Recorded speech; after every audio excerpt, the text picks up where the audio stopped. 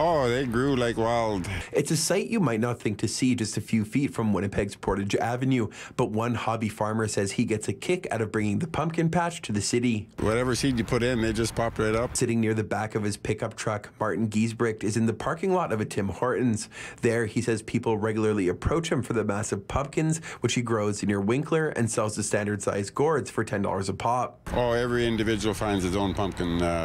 Usually when the kids come along, they pick the pumpkin for the family, and it's exciting to watch the kids, the happiness. Giesbricht says it's not easy bringing the pumpkins into the city, as he set up for roughly 2 days and started the process with the back of his rusted Chevy full to the brim with pumpkins. It's a lot of work dragging them out of the garden. Some of the pumpkins are massive in size, and he says for him, the secret to a sturdy pumpkin is simple. Well, I never water them. I just put the seed in the dirt and make sure you kill all the weeds, and away they go. He says while he's selling pumpkins, what keeps him going is the people, especially the little ones, who the massive gourds provide a unique sense of glee to this time of year.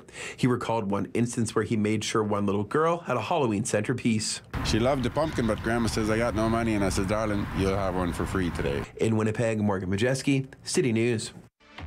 Next.